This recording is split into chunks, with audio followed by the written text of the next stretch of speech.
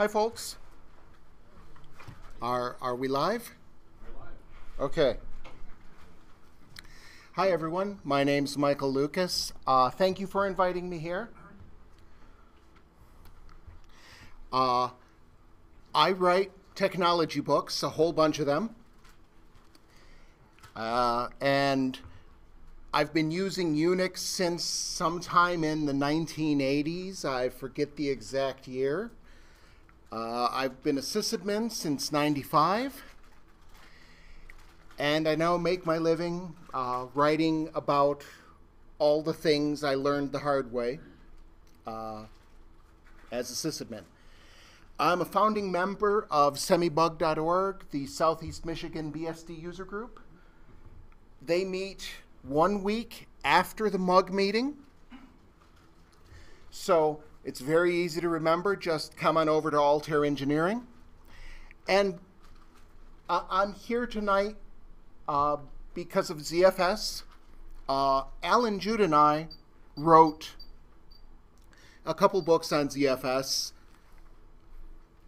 And I should probably also mention my new books are SSH Mastery and, of course, Ed Mastery. Remember, Ed is the standard Unix editor. As Michael Warren Lucas, I write novels like Git Commit Murder, but sadly, Michael Warren is best known for his cutting-edge work in Linux erotica. So, let's talk about ZFS. What is ZFS? Is anyone here using ZFS? Okay, a few of you, good. ZFS is a modern, fully featured file system. And by that I mean it has things that we've wanted for decades in other file systems, such as built-in integrity checking. Snapshots are built in from the ground up. ZFS was created by Sun, and some of you may remember Sun open sourced it, and then Oracle bought Sun, and darkness descended upon mankind. Fortunately, although Oracle pulled ZFS back and closed the source, once it was open, it's out there. The OpenZFS project is now the source, the central coordinator of all things ZFS. And updates and improvements are fed from OpenZFS down into all of the operating systems that use it. So the ZFS on Linux project, FreeBSD, Canonical, etc., all get their ZFS implementations from OpenZFS. Some of these projects do their own improvements on ZFS and will feed them back upstream, and it gets distributed out to all the projects. So there's a very active development environment and community for ZFS. So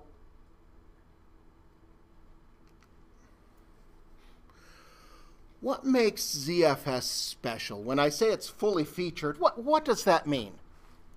What that means is it uses very well understood technologies and puts them together in a seamless whole to take advantage of all the things we know about file systems and data today.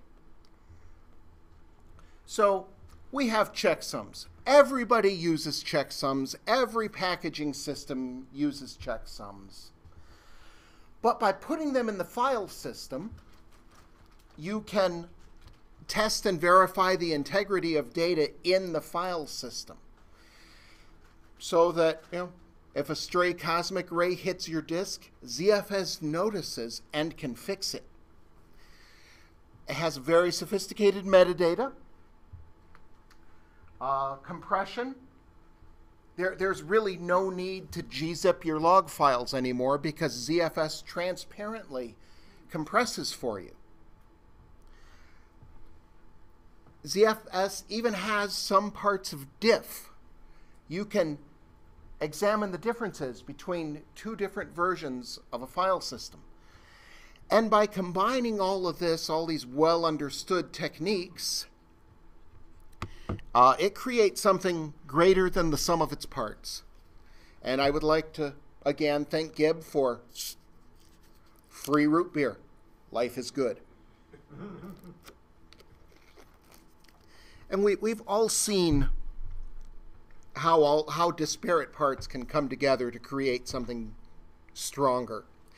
For example, if I can get Brian up here, we can demonstrate.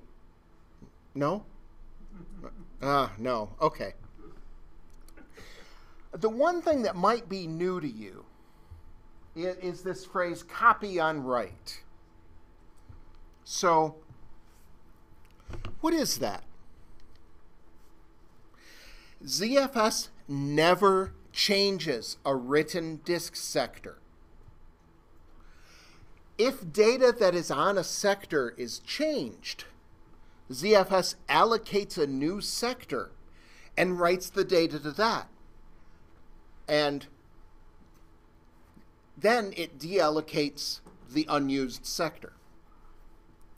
This means that the data on the disk is always coherent. You never have a half-written block. If you get a power loss halfway through the write and the write cache runs out of juice and lightning strikes or whatever, the data on the disk is a coherent file system. Maybe you didn't save what wasn't written to disk, but nothing's going to save what's not written to disk. And an interesting, well, this is really no different than you copying a file before you edit and make changes. It's sort of version control at the disk level. And an interesting effect of this is you get effectively free snapshots, which we'll talk about in a bit. But before we go deeper, let's discuss how you need to think about ZFS. ZFS is not EXTFS. It's not UFS. It is not XFS. If you treat it just like UFS, somehow it will bite you. You need to know what it is you're doing and how ZFS works. That's not hard, but a little bit of reading will save you a lot of pain. Non-ZFS tools like dump might appear to work. They don't, but they might look like it. It's much like switching from, anyone remember S51K? File systems before UFS. We treated UFS very differently than we treated those old file systems. ZFS is the same kind of change.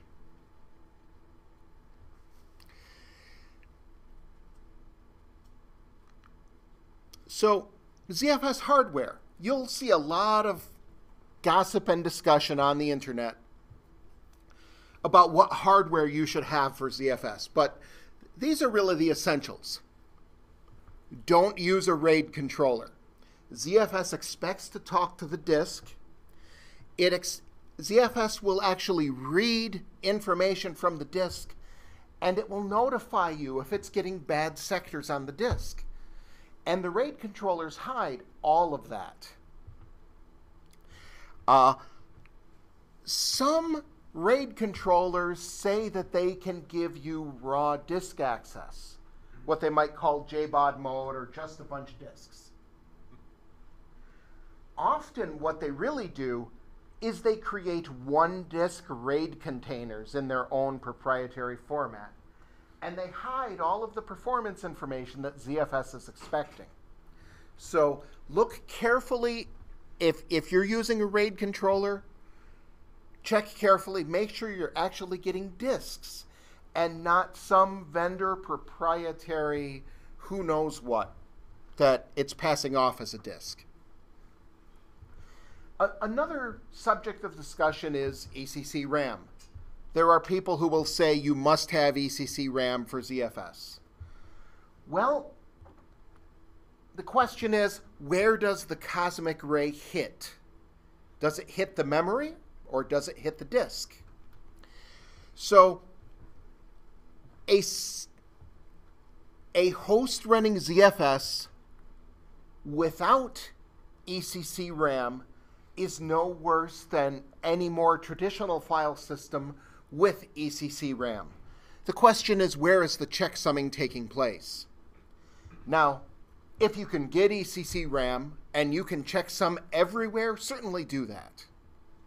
I would never argue against ECC RAM. And one of the advantages of ZFS is it is extremely redundant. It has all kinds of redundancy built in. Hardware redundancy only works if you have more than one hard drive. So for a server, I would encourage you to have multiple hard drives. And there are ways you can work around a laptop, but we'll get to those. So some ZFS terminology and language. A VDEV, or a virtual device, is a group of storage providers, disks. A pool is a group of identical virtual devices. A data set is a named chunk of data on a pool. It could be a file system. It could be a block device for a virtual machine. It could be a snapshot. It could be any number of things. It's just a named lump of data. Am I moving around too much? No. Okay. And you can arrange data in your pool any way you want. One other thing to remember on ZFS and the ZFS tools is the -F flag is important. It's dangerous, and anytime you come across -F, you should think hard and thoroughly before typing that. And then you shouldn't type that. And -F stands for? -F stands for force. And we'll talk about it. Yeah. There are more slides. The -F point is worth hammering home twice in this talk. Because one of the most common messages you'll see on forums and mailing lists is, I used -F and now my life is terrible. Yes, it is. You used -F. So, a virtual device. A virtual device is the basic unit of storage in ZFS. All redundancy happens at the virtual device level. So you can have a group of 3 hard drives in a virtual device. You can have 3 SSDs, 5, 10, however many. You lump these together, and that makes a virtual device. And most commonly, these are just a raw disk. They can be a GPT partition. If you're on FreeBSD, I'm a FreeBSD bigot, as it said right up front, so deal. We have a stackable file system, so it could be a crypto device. It could be an LLVM RAID. I wouldn't, but it could be. If possible, put it right on the raw disk. And I'm going to call these disks, even though they might not be in your deployment. So, how do these virtual devices tie to pools? Basically, a pool can only contain one type of VDEV. You can put 200 VDEVs in a pool, but they all have to be the same type. So you'll hear an X VDEV, a type X VDEV, and a type X pool get thrown around interchangeably. They really aren't interchangeable, but if you say, I have a RAID Z pool, people will understand what you mean. You add virtual devices to pools. You generally don't add providers to virtual devices. That is, once you have your virtual device of 3 disks, it stays 3 disks forever. One of my personal favorite type of VDEV is the stripe. Each disk, I misspoke. My personal least favorite type of pool is the stripe. My apologies. Each disk is its own virtual device, and data is just striped across all of the virtual devices. You can add more virtual devices to the pool, and there is zero redundancy. There is no self-healing, and if any one of these devices fail, the entire pool collapses and dies. Stripe is fine if you're, say, in a computing cluster and you need a great big scratch space, and you don't care if it dies because the whole job has to be restarted anyway, so who cares? A lot of people, if you're using ZFS on your laptop, most laptops only have 1 disk. You're stuck with stripes. You can set the pool copies property to get self-healing, which we'll talk about later, but that will not protect you against hardware failure. Mirrors. Mirrors are my favorite. And this is where each virtual device has multiple disks, and all the disks are copies of each other. So this is a good old-fashioned RAID mirror. The nice thing with ZFS is if you want to convert your mirror to a RAID 10, striping on top of mirrors, you just add another identical virtual device. And ZFS will say, oh, I have more space. And RAID 10 is delightfully fast. It's wonderful for databases. And you can just pile on virtual devices until you run out of server.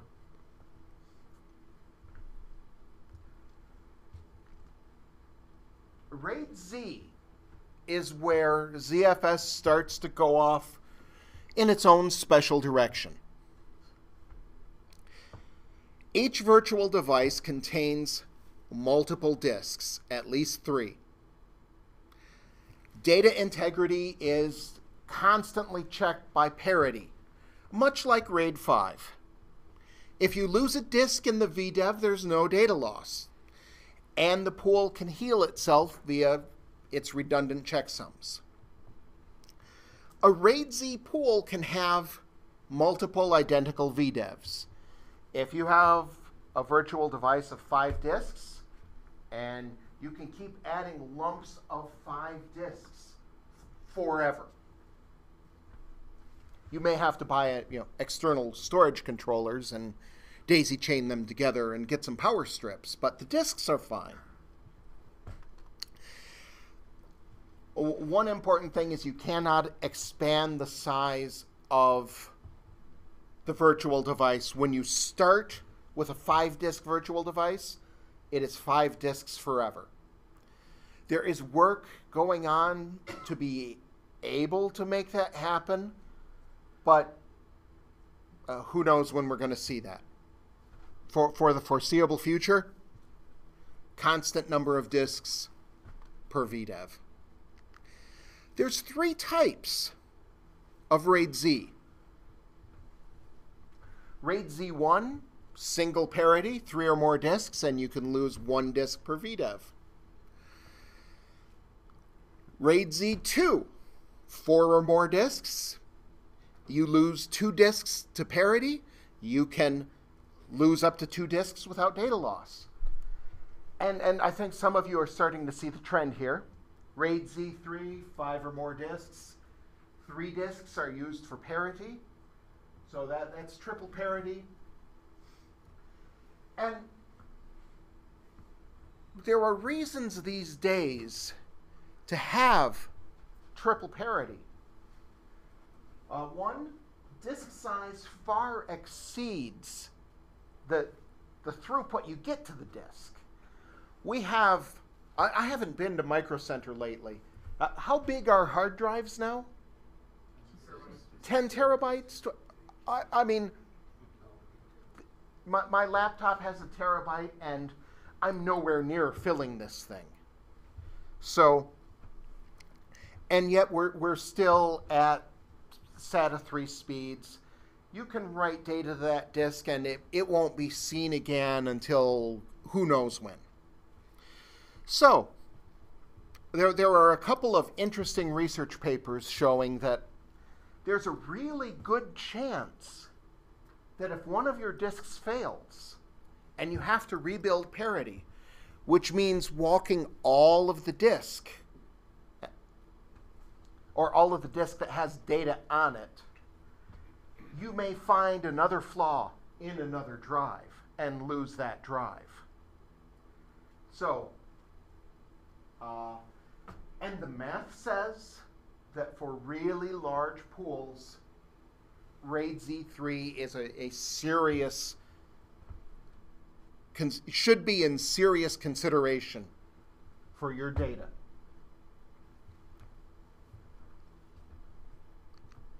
So, you have all this flexibility. What do you do with it? Because you might say, I have a 100 disk array. I'm going to RAID Z3 it and have, just lose 3 disks to parity, and I'm going to have a huge amount of space. Just infinite living space, and it's not quite that simple. In general, don't put more than 9 to 12 disks in a VDEV.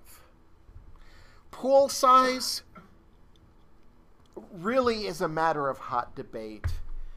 Go to a conference where there's heavy ZFS use. Go to the bar. Walk up to someone and ask, how big should a pool be? Out in the Old West, they called this game, let's you and him fight. So sit back, watch the fun. On my servers, I put the operating system in a mirrored pool. If it's very high availability, I will add a third disk to that mirror, just to be sure. And then I'll put data in separate pools depending on the data. This is where you look at your application and try to make an intelligent guess at what this horrible piece of software is going to do to your innocent server. And to be fair, the database admins don't know either. They're making their best guess. So, ZFS RAID Z versus traditional RAID.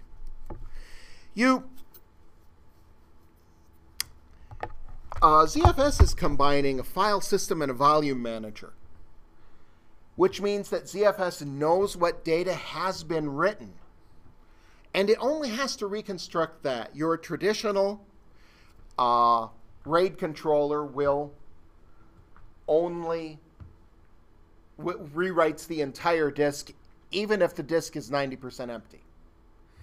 Now, some RAID cards have proprietary extensions that only copy data, and this means they have to have some awareness of your file system, and this is all proprietary vendor crud, and there are people who say that's fine. There are people who hate it. I do not have the time to come up here and go on a soapbox one way or the other, so I'm not going to speak any particular opinion about whether you should have this proprietary stuff. So, and the rebuilding happens because of copy on write, which it knows what blocks have been written and it only writes new blocks. So, how do you actually use this? In our example, I've labeled my disks.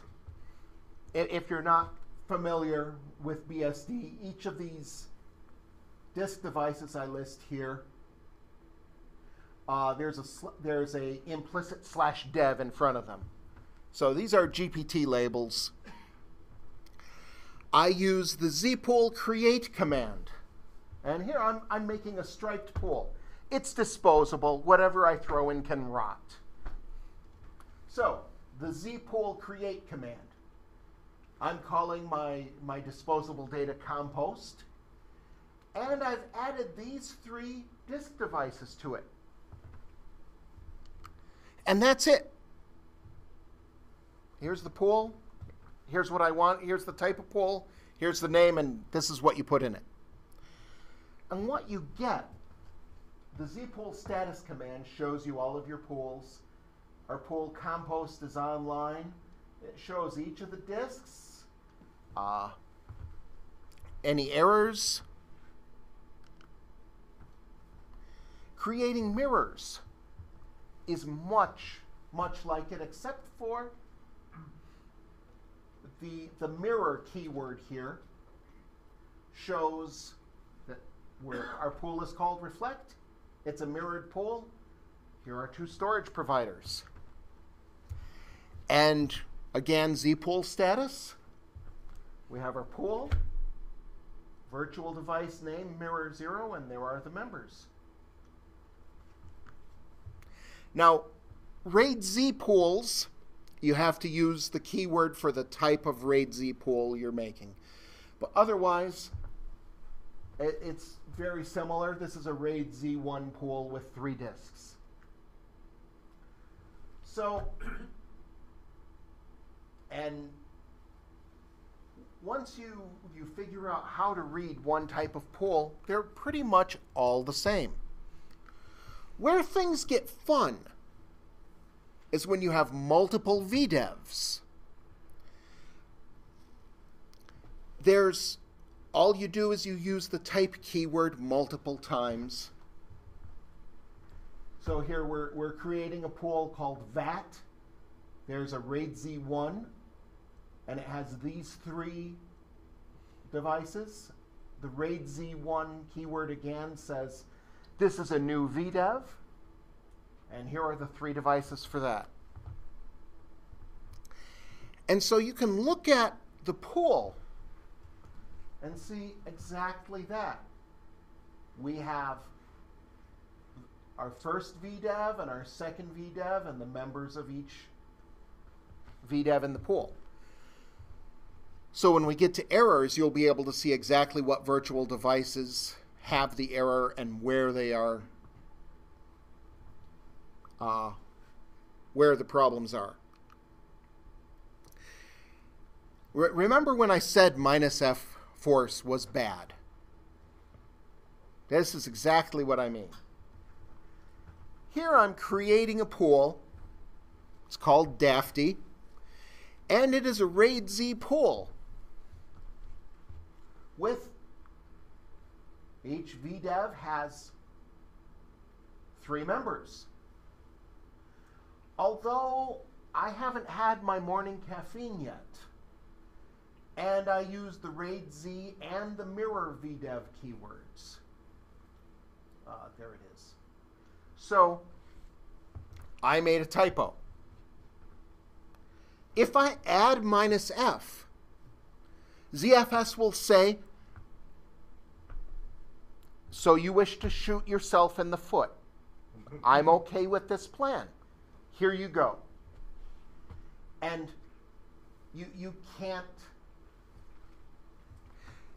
ZFS will not handle well different types of virtual device in the same pool. If you use the -F anyway, you will start to get errors because it's trying to do 2 different things in the same pool. And you'll go searching for forum posting and mailing list posting saying, how do I fix this? And you will be told, destroy the pool and start over, restore from backup. Now you know. There is one place where it is okay to use -f, and that's if you are recycling disks. You made a pool, you destroy a pool, you want to create a new pool. And ZFS marks the disks so that each disk has a label that says what pool it is in. So if you know the pool is not in use, or the disk is not in use, go ahead and use -f, because you really do intend to reuse this disk. So once you've created your pools, you can view them. Here I've got a system. I use zpool_liston. I have a DB pool that contains my data. I have a zroot pool, which is the traditional ZFS root pool for the operating system. Or I could use zpool_list -v and get all the details, which is worth doing now and then on your system just to learn what normal looks like. So, let's talk about pool integrity for a moment.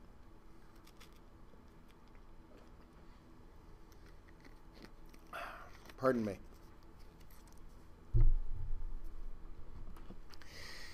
ZFS is self-healing at the pool and at the VDEV label. Basically, every block is hashed repeatedly. There are checksums everywhere on everything. And ZFS is laid out as a tree. And the hash of each child block is stored in the parent. So ZFS has this concept of a scrub, which is start at the root of the tree, walk down the tree, compute, get the hashes for every block on the disk. Compute the hash of every block on the disk. Make sure that things match up. If something doesn't match, look around, rebuild the block from parity, figure out where the problem is, and restore it. So, how many of you have had a JPEG go bad because of an error on the disk? You have, half the picture looks great and the other half looks like garbage. This always happens with like your kids' wedding pictures, or the newborn baby, or that hated relative's funeral where you want that one last picture. The important things. So ZFS automatically handles all of that for you. If you have a virtual device that is not redundant, if you're using a Stripe for your laptop, we'll talk about copies. We'll talk about properties later. But the copies property says, keep an extra copy of everything. Which, yes, it cuts your storage space in half if you tell it to keep 2 copies. But when ZFS detects an error, it can compare the copies, figure out which is correct, and heal it. So if we have 10 terabyte hard drives,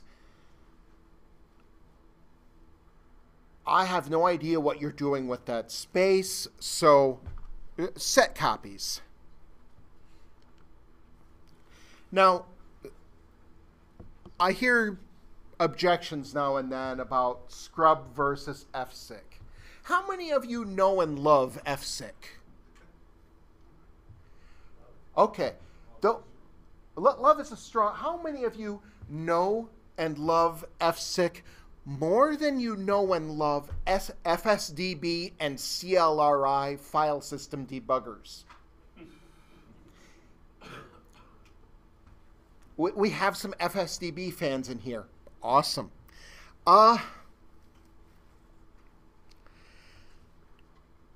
ZFS has no offline integrity checker. You don't shut down the file system to check it. It does all of this live. And there's a certain, if you've run Unix for a while, there's a certain gut level feeling that no, you shouldn't preen live file systems. They're live. Stuff is happening on them. You should quiet the file system and check it in peace so you know that it's clean and pristine, polished to a high gleam before you take it back out on the road where some stupid gravel truck throws something up and dings it. But that's just not the case with ZFS. A ZFS scrub does everything FSIC does and more. It is possible to offline your pool and scrub it. I mean, it's a Unix system. You can take the file system offline if you want. Offline scrub won't help, but you can do it. And there are lots of little nitpicks against scrub and things that it possibly could not find, but the truth is all of those issues and more apply to FSIC. Back in the day, way back when, and Mr. O'Connor probably remembers these days, when UFS was a new thing and FSIC was a new thing, there were objections to FSIC. How can you possibly have an automated program check a file system? You need the human hand to go and use FSDB to debug the file system and CLRI to wipe away unneeded inodes. And sysadmins are this perverse blend of bleeding edge and conservative. We tend to treat our file systems as the precious things they are. But scrub is a better thing than FSIC.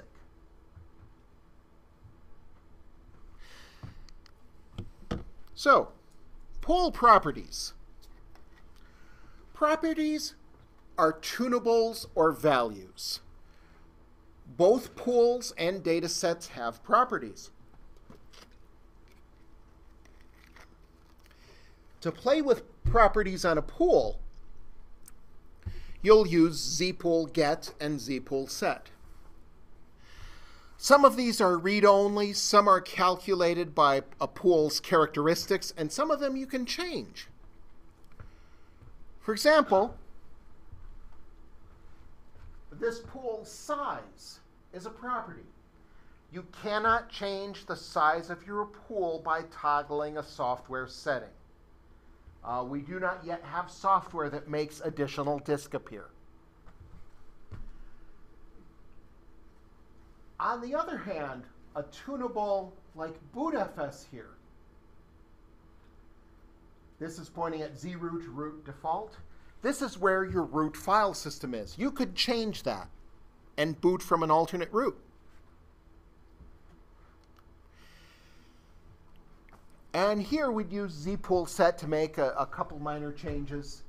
A pool can have a comment saying what the pool is for, perhaps. Or perhaps it says, Craig, don't touch this. Whatever. And here we set that copies property I talked about to 2. There's your laptop redundancy.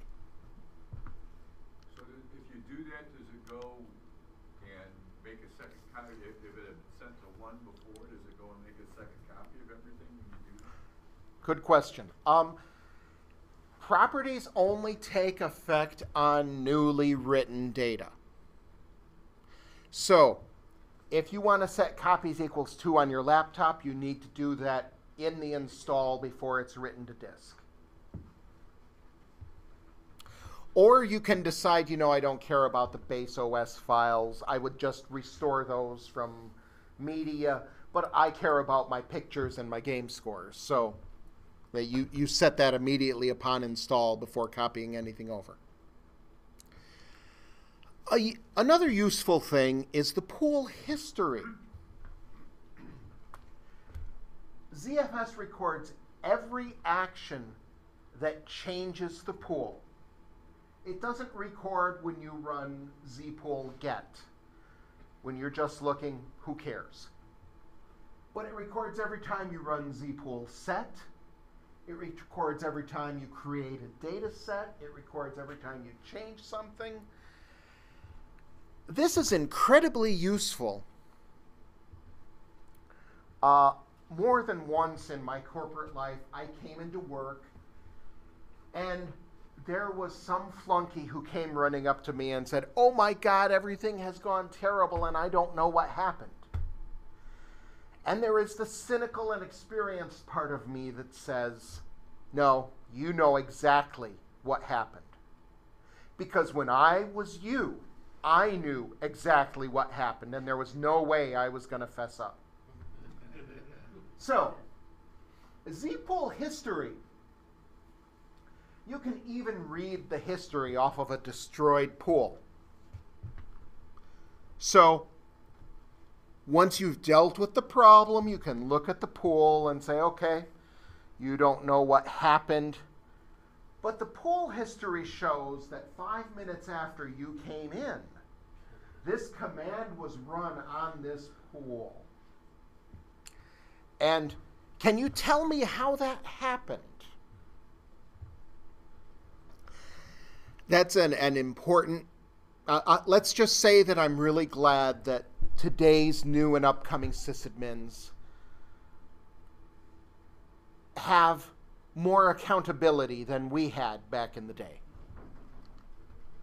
So, destroy a pool. Zpool destroy. Boom, gone. You can reuse the disks. Okay. Let's talk about feature flags. ZFS has a whole panoply of features, nifty things it can do. And when Sun was in charge of ZFS, ZFS had version numbers, and every time they added a new feature, they cranked the version number, like you do. And then Oracle. So, the final Oracle ZFS was version 28. They may or may not have had further versions internal to Oracle, but the OpenZFS story ends with Oracle ZFS version 28.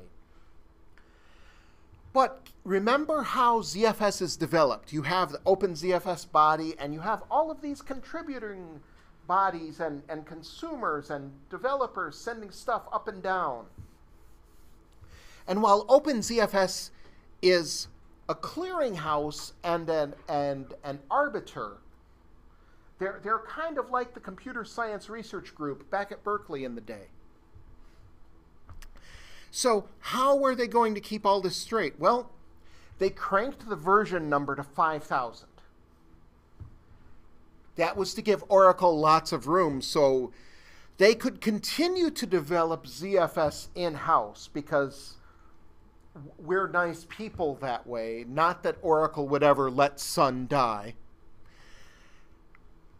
So, and they deployed this thing called feature flags.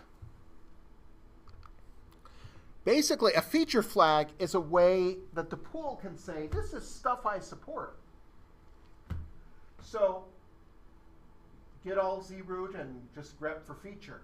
Each of these things is a feature that is available in ZFS version 5000 or later.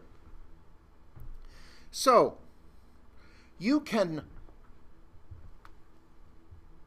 assuming that you are putting ZFS on raw disk and you're not using an LLVM or a FreeBSD crypto layer or something to put it on, you can look at the feature flags that are live on your pool, compare them to the feature flags available on another host, even in another operating system. And provided all the features are supported, you can pick up those disks from one OS to the other. And they're good to go.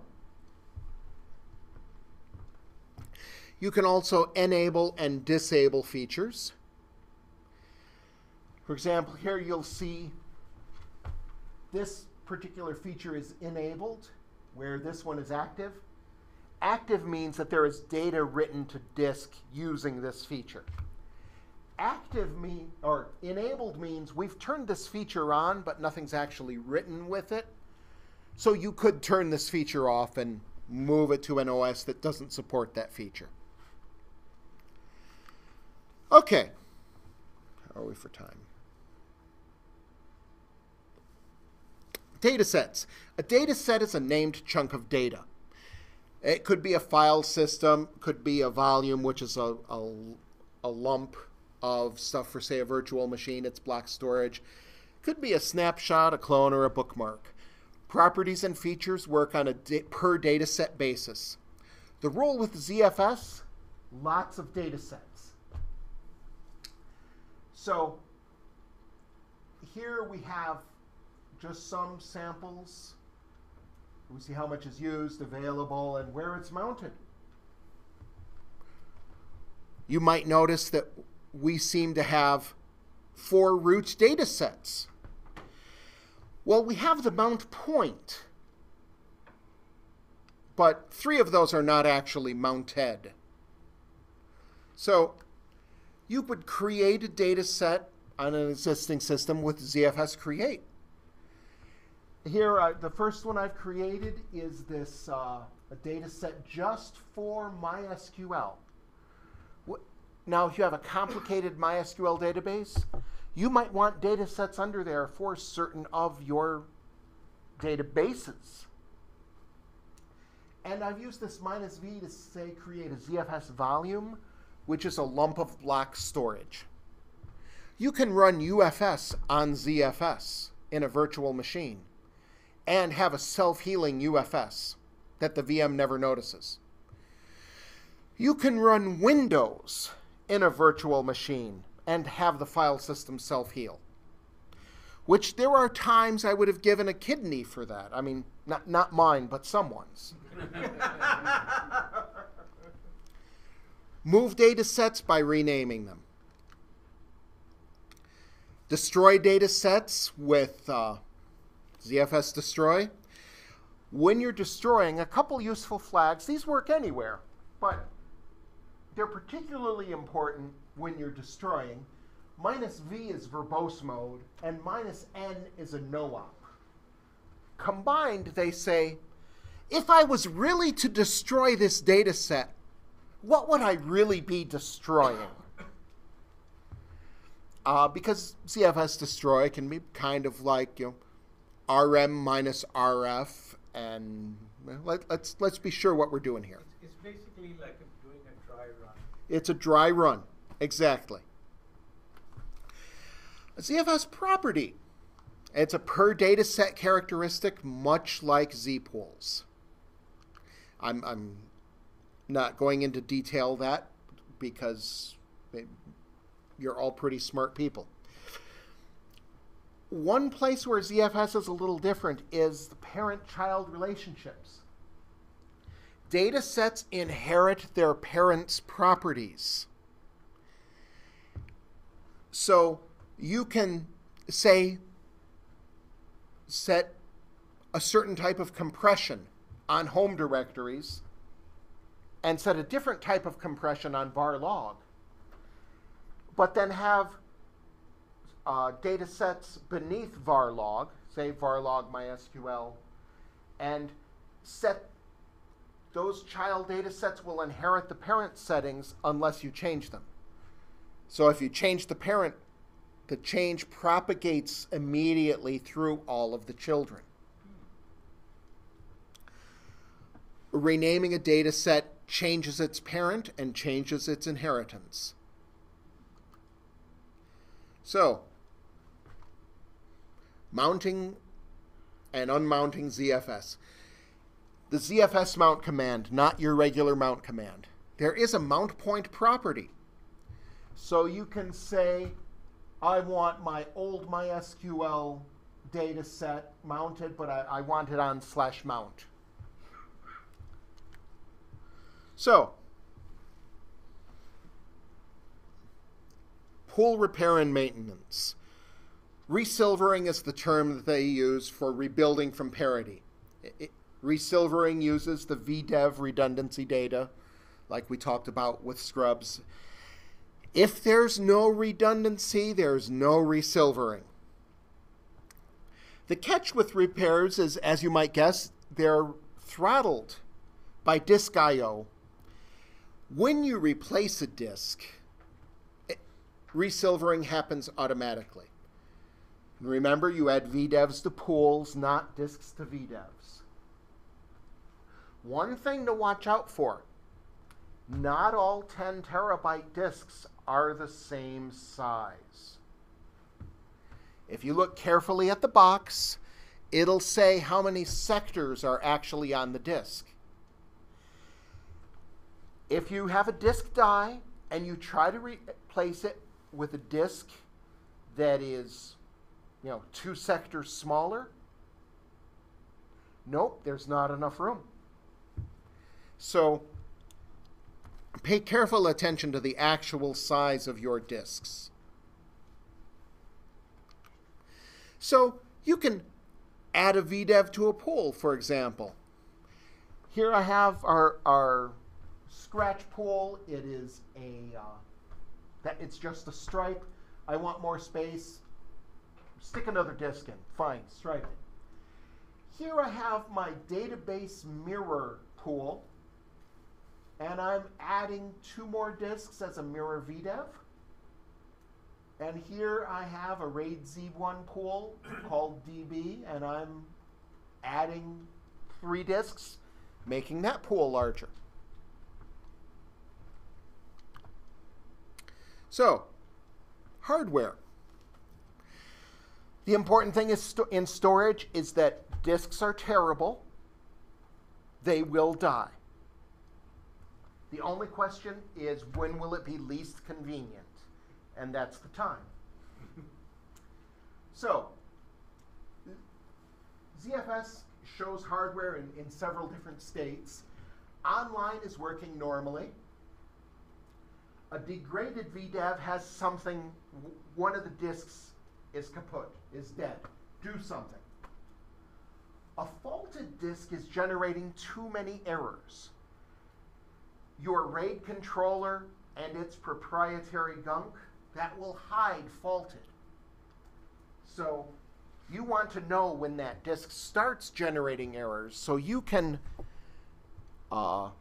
replace it at a time that is convenient to you, not that's convenient to the disk. An unavailable disk can't be opened. Maybe it's unplugged, who knows. Offline disk, you turned it off, turn it back on, you idiot. And removed means that the hardware has detected a drive has been removed. So here's how this might look in production. I have a host here, FreeNASbox. It recently did a scrub, took 15 hours and 57 minutes. These are some really big disks. But here we have 2 disks that are unavailable. This RAID Z2 device is degraded, so the pool it is in is degraded. And now, hopefully, when you put together your big storage array, you kept track of disk serial numbers and what tray they're in, or how your host maps device IDs or labels to the physical array. There's lots of ways to do that. I don't care what you use, just use one of them. So, and now that I've shown this example, John, if you're watching the video, you really ought to look at this host and fix those 2 disks. Thank you very much. So, a couple neat things that you can do on ZFS that you can't do elsewhere.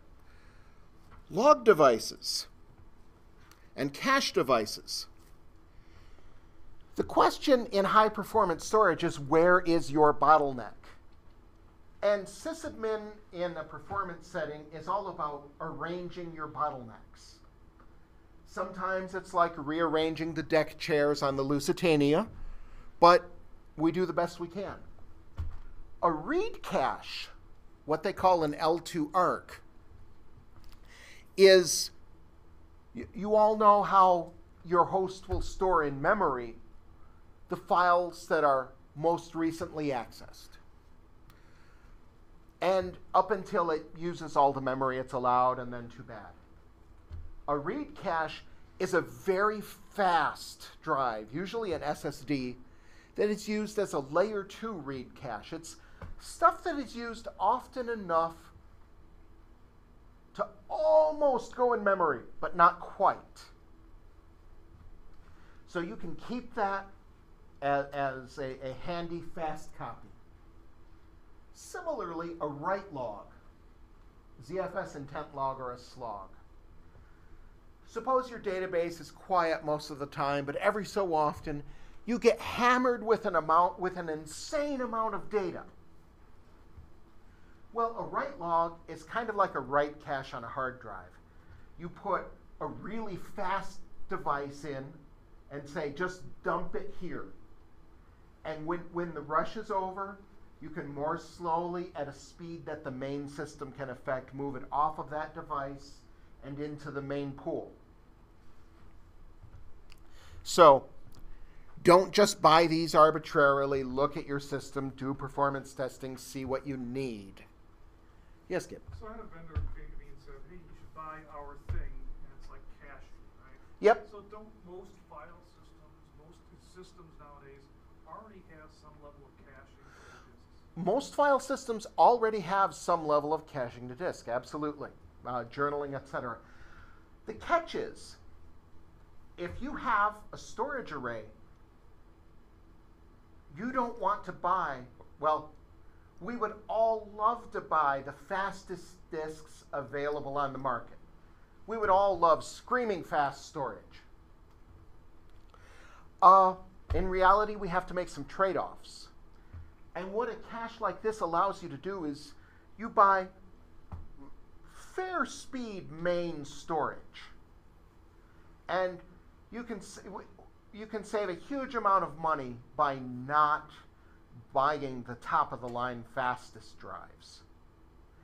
And then buy a smaller device that is screaming fast and use that as the cache. So the application sees that your storage is screaming fast, and the system behaves as if the storage is screaming fast, but you didn't spend the money. And personally, I want to spend money on important things, which is, people, pizza, things like that. Right. But I guess the question is, is this something really unique to ZFS, or is there really a lot of other systems out there that do this type of thing? There are proprietary systems that do things like this. Generally speaking, ZFS does it better and faster. Isn't this tiered storage? This is tiered storage. So these caching devices, a lot of times they're going to be RAM. Right? Oh, yes, a lot of caching devices are RAM. Which is orders of magnitude faster than your fastest disk. Yes. And then you got fast disks as your, let's call it tier 1. And then you got average disks as the rest of your... So this is an approach at tiered storage. Go take a look at some benchmarks that are not produced by vendors and see how ZFS stacks up against them. I still got to believe that a RAM solution is going to be miles ahead of your fastest. RAM is going to be miles ahead of your fastest write to disk, yes, until you pull the plug. Sure. Unless it's battery back. But I understand. if you have that much RAM, we can go around for hours on how to stack all of this. Just, it's a tool. Don't go buying it blindly, but if you need it, you'll be really grateful it's there. So, this built-in file system compression. compression exchanges CPU time for disk I/O. And on most systems, disk I/O is the limiting bottleneck. That's where everything slows to a crawl, is getting stuff on and off of storage. CPU time, this laptop has like 87 cores. I don't even know anymore. I don't count. We have all the processor time we could want. So, I'm happy to make this trade because ZFS's default compression algorithm, LZ4, is very good at detecting when data is compressible and when it's not. You don't want the file system trying to compress your binaries. There's no advantage there. You do want the file system compressing your text log files, though, because you can fit 10 times as much of that onto the disk if you can shrink it by a factor of 10. Always enable, if you want to play with compression, it's on by default, but if you want to play with it, enable it before writing the data. ZFS will not go through and rewrite old data. For some cases, gzip is better than LZ4. I was responsible for a system that had like 15 years of phone call records. And fairly small files, all plain text, only accessed when something went annoyingly wrong. And gzip 9 got us an extra 25% on that, if I recall correctly. So there's no more userland log compression. The file system does it. Move on. So if you had to move a file, yep, somewhere else that has been LZ4'd on the disk, as soon as you read it through the operating system, it's going to be uncompressed. So yes, you have to recompress it at that time to move it and send it away. You know, I mean, depends on how you're moving it. Are you moving it within the same data set? No, I'm giving it to the Russians or something. You're giving it to the Russians. Yeah, you uncompress and decompress, but the CPU time is infinite. Okay, but you would certainly have to do it though. You'd have to pipe it through a yes. gzip. Well, you would not. The file system does it for you. The file system auto compresses, auto decompresses. You don't even have to worry about it anymore. Happens underneath the covers. You just say, oh, take this file system, go to that destination. It'll uncompress it internally, and the uncompressed will appear at the target. And if that's another ZFS setup, it'll do its thing to compress. Just transmitted uncompressed data, and that transmission is going to be the slowest thing on earth. If you want it, you should compress data in transit. But that's a different thing, and you pipe it through gzip and pipe that to SSH and get on with your life. The benefit is you're making smaller reads and writes. Yes. The expansion is happening in memory before transmission. Yes. And some, which is why I was just going to share that typically when you're getting a server and you know you're going to run ZFS, you'll have choices. Oh, take this one, it's cheaper, 8 cores, whatever, and we'll throw in some fancy peripheral. Or take this other one, might have, same amount of cores, but if it's a higher clock rate, I prefer that. The memory, it's not that much, but because a lot of CPU power is available, that'll actually perform better, even with less memory. So yes. 12 gig versus 256 gig, but if you have twice as fast, same number of cores, higher clock speed, go for that. And it actually might be cheaper. So if I just want to make sure I understand. So if I'm copying a file from an LZ4 to a gzip 9, yep. that data is going to be uncompressed in the CPU. And as we know, yep. CPUs are totally safe. Nobody can look into a CPU, right? That's absolutely correct. CPUs are bulletproof. Yeah, So, we're not unencrypting it. Encryption's got nothing to do with it. yes, encryption is separate. Compression, if you can take a 10 meg file and shrink it to 5 meg before you write it to disk, that file gets read and written twice as fast. Okay, but so don't encryption usually compress as well? No, No, not necessarily. no, encryption and compression have nothing to do with each other. It's a different matter that the compressed file looks like encrypted to you. Yes, yes. But they're separate. So, similarly, while disk I/O is the scarcest resource, memory is slightly limited. And if you're reading these text files that you have gzip compressed down into almost black hole density, well, why not store them in RAM the same way? You can vastly improve the amount of disk-style storage that you have cached in the CPU if you compress that. So the ZFS ARC, their buffer cache, if you will, does that for you. It's just automatic. Let's one feature that gets touted on ZFS is deduplication, where if you have identical blocks on disk, you could merge them into one block and keep track of it. Most data is not ZFS deduplicable. You get some benefit, but not much at all. And there are some deduplication also increases the amount of memory you need to use a pool.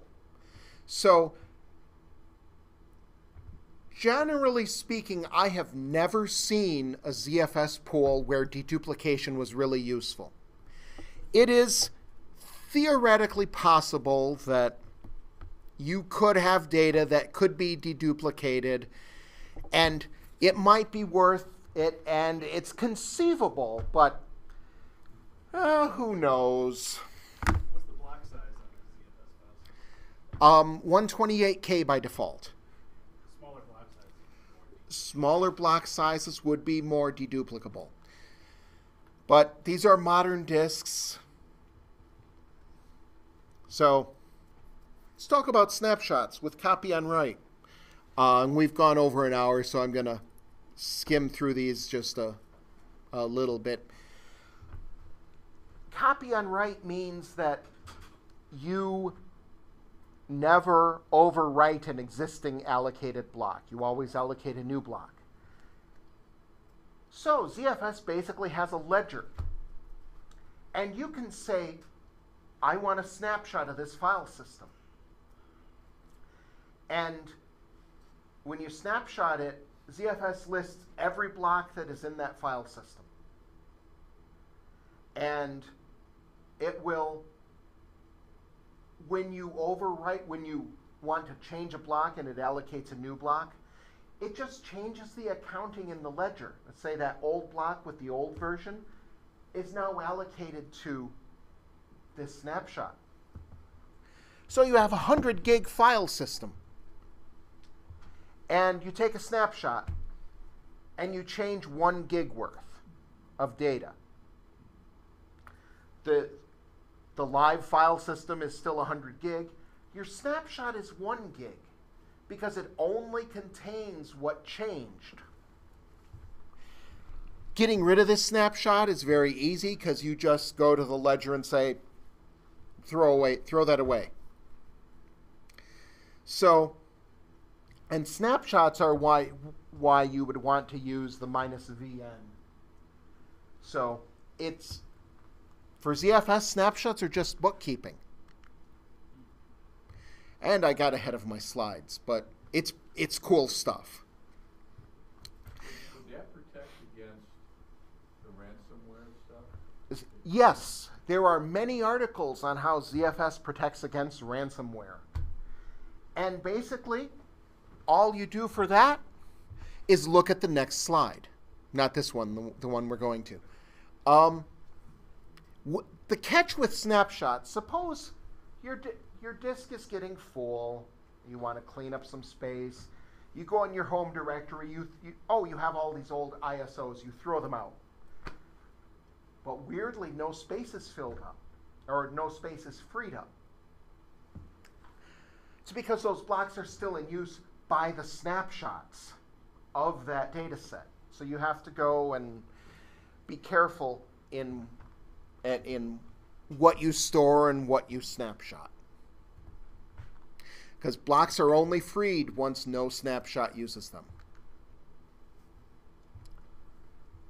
For ZFS rollback, suppose you're using ZFS to back your Office file store, and one of these ransomware programs comes through and encrypts the whole thing. You can restore that with the ZFS rollback command. And just roll back to the most recent unaffected snapshot, and boom, the Windows admins owe you beer. Wait until they have fixed the virus problem before rolling back, or you're going to be rolling right back again. And a nifty side effect of this is a clone. A snapshot is read-only. It's a photo at time of a point in time. But a clone is basically build a read-write file system on top of that snapshot. So here, I've taken a snapshot of today's MySQL database. I want to test the new version of our software. I clone that snapshot. I run the new version. I run the upgrade. I'm only using that small amount of space for the difference between the live data, the snapshot, and the clone. So if the test goes horribly wrong, no harm. I file my bug report and throw out the clone. Who cares? Another nifty thing is boot environments. It's built on clones and snapshots. Basically, a boot environment snapshots your root data set with all your binaries before you upgrade. You run the upgrade. Everything is great, no problem. Things go horribly wrong, you roll back. The nice thing about boot environments is you can keep them around. How many of you have had an upgrade go bad, but you didn't realize for days or weeks just how vile and insidious it was? You have a month-old boot environment. Now, you'll want to take steps to protect your database data or what have you, but you can at least get the OS back to something that wasn't horrendous. And the last nifty ZFS thing we're going to talk about is ZFS send receive. ZFS knows what blocks have been written since a snapshot. How many of you use rsync to synchronize? Okay, it's everywhere. You fire up your rsync job, and on your local host, it goes through and it compares all the files, and it's looking at M times, usually, or depending on how you configured it, some other characteristic, and it picks up everything that's changed, and it shoots it over, and it pounds on that disk. ZFS knows what blocks have been written. So you synchronize two hosts. Initially, there's nothing for it. If you want to move your 100 gigs of data and replicate on another host, you have to suck it up and move 100 gigs of data. But then, after that, say you have a daily synchronization job. ZFS knows all of the blocks that have been written since that last snapshot you sent. And instead of walking the file system to figure out what it needs, it just goes, here's my list of blocks. Send those. And that's it. Another nice feature with this is it's resumable. If you are halfway through your 100 gig transfer and someone cuts the cable, you don't have to resend what was already sent. You can pick up where you left off. So this really blows rsync out of the water for any kind of performance-related work. As remember, disk I/O is the most precious resource. Rsync eats it. So, I'd like to open the floor for questions. Don't ask me about the differences between the Open Solaris CDDL and the GPL, because damned if I know. I'm going to do one thing before taking questions, which, dear IRS, my drive out here and dinner is now tax deductible. Thank you very much. There's books. You might like some of them. So, any questions? Yes, sir. Does it build tools across servers, multiple hosts? No, not multiple hosts. There are add-on ways to do that. And if you're doing something like HAST or some of the other networked mirrored storage, you can certainly put those on top of ZFS. Yes, sir. So no external tools at all to manipulate an offline file system. What if I'm doing something like forensics and I really, really don't want to touch that image of the disk? You can do a read-only mount.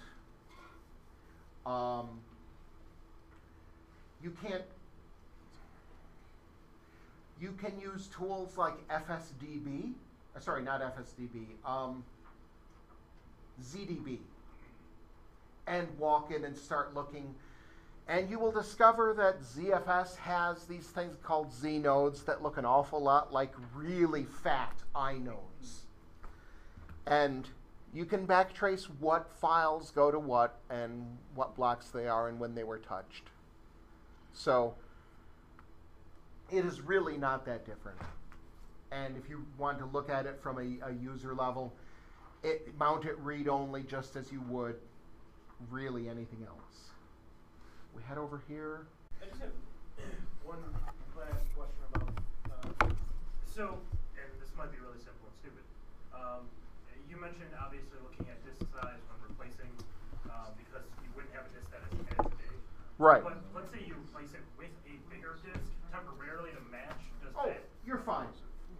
But what I'm saying is like, so let's say you want to keep an inventory that's like the same across or relatively the same. Will it grow or will it just? Oh, no, it will use the smallest disk you have in the pool. Yeah, they either thought of that ahead of time or they caught on real quick. There are ways to grow the disks to say use the extra space, but you have to give that command. And that's how you would say, if you want to upgrade a pool in place, say you have a pool of 1 terabyte disks and you want to replace them with 10 terabytes, you fail one disk, you plug in the 10 terabyte, resilver, say grow that disk. Okay. Fail the next disk. It's tedious, but it's a lot more possible than other OSs. And I think we're going to take a break. We're going to take a quick break. And let folks vote. Yeah. I nominate Craig for everything. Thank you. I was just going to add that when you're resilvering, you can still use that pool. Yes, Like Oh, yes. This is all live. There's no taking it off to resilver. We don't play that. Okay. All All righty. Thank you. Let's do this real quick. Thank you very much. And hopefully we can get back to the next presentation. So, Mr. McQuillan, do you want to take the lead on this? Sure. All right. I think at this point we have no nominees. I don't think we have any nominations that I've seen. One nomination, I nominate myself. But I also say we nominate the existing board as That's is. usually what we've done in the past. The existing board is nominated. So Okay. if you want to nominate, I'll second the nomination. So let's do that. All right. Heretofore. Second. Does anybody else want to run? I'd like to encourage anybody else who would like to run. Don't feel Don't feel steamrollered. Don't feel steamrolled on. We would like new people. We have at least one and maybe others on the board who would be willing to step aside if somebody else were willing to step up and join. So I did that for 1 year, and there was no feeling of like commitment afterwards if you feel you want to step away. So this would be a good experience. You get like 12 nice dinners and conversations with folks. Yeah, the so commitment well is worth small. your time. Mm-hmm. It's usually the last Tuesday of the month. We meet at Dave's house. Yes. Have dinner, discuss business. We're done by 8:30, 9 o'clock, typically. Typically, yeah.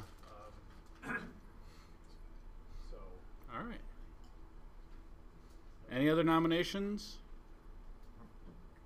Okay. Well then. Well, this makes it easy. If Yes. we have 6 positions on the board. Yes. We do not vote for who's president, vice president, all that kind of stuff. It's just members at large. Yeah. Amongst the board, we kind of dole out what the responsibilities are, and I don't expect that to change. So with 6 positions open and 6 nominees running, are all 6 of us running? I am running, yes. Yeah. Dave? Yeah. Jim? Well, I was going to decline, hoping that someone else would fill in this year, but I've been on the board 27 years now. So, seriously. It's true. Yeah, since 91. So, anyway, I was going to decline. Why don't we go for 28? Nice round, even number. Well, I certainly don't want the board to go down to 5. But, Knowing that, does anybody want to stick their name in knowing that they'll probably win? Still no win. All righty. All right, so. So the Shies have it. Yeah. We accept the fact that all 6 nominees are re-elected to the board of directors. Okay. Vote for the current slate. Aye. Aye. Nays? Aye. All righty. Nobody's going to disagree. Yeah. with that, right? And they're on it. So that was simple. Yes. So, Very simple. congratulations. Thank you. Thank you all. And welcome our 2018 to 2019 board. Yes. Okay. Let's get back to Ed. Let's get back to Ed if we Ed, yes. Michael, do we have enough time for Ed? Yeah. Oh, yeah. Okay. I didn't want to cut you off completely at the legs. It's supposed to be a shorter talk. Excellent. This is just a reminder too. While we're getting everything reset up again, we have our comment cards. We do collect these at the end of the meeting. If you would, put how you felt about the meeting, any comments you have about the meeting as well. Come back on up, if you would.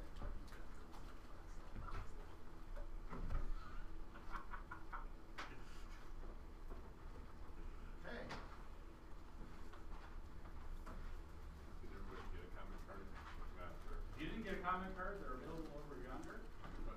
Yonder way. Anybody else? You don't have to be a member to fill them out. Yeah. Because, we appreciate all comments. We take all the comments. Yeah, we do. I have a question on the ZFS number of copies, 1, and if you make a copy of that data to somewhere else, like what is the eventuality and like the process If you- ZFS goes through to? If you actually move the data on the disk from one data set to another, it copies the data. If you rename it within the same data set, ZFS is lazy and just changes the label. So if you have copy turned on after the data is written, Right. move it, And you move it. then it gets, I got it. the copy starts. But that Yep. copy You just rename copy it, for it's nothing like, is- you haven't written anything, I'm not going to copy it. Right. Well, the file name will be written twice. Yeah. That's fun. So, because it's something you wrote new. ZFS does not care. It is like the honey badger. Okay. Mike, can I bother you with one more ZFS question? Sure, one more ZFS question. So, being copy on write, when you delete data, it's actually copied first, then? The block that says this is data is known, the parent node that lists all the blocks in what you deleted, because it's an index node. Right. That node, a version of it is written that does not have those blocks in it, and then the old index node is discarded or kept a snapshot or what have you. So what's kind of the sweet spot to not let your file system get up to as far as amount used? Since it's copy on write, you want to keep it below 80, 90, is there? That's another great discussion topic. And the short answer is it depends. I keep mine under 90. Okay. Be safe. I use a trick called a reservation, which is I block off 10% of the disk and say you can't write to it. So that when my disk hits that 90% point, it's not actually full. I just have a real hard warning that I need to look at it and throw out some old snapshots. Your enterprise, of course, has a fully functional battle station network monitoring system that will tell you when the disks are filling up.